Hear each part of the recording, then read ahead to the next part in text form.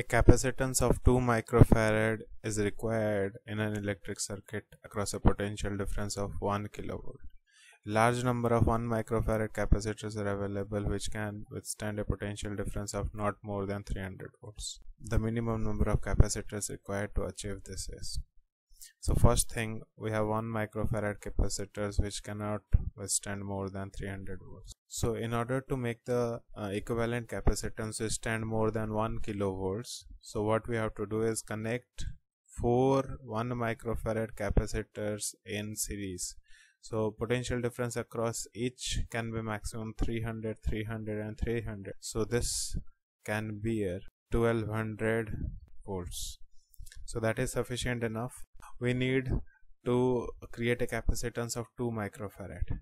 Now the capacitance of this circuit, C equivalent of this circuit, is currently 1 by 4 microfarads.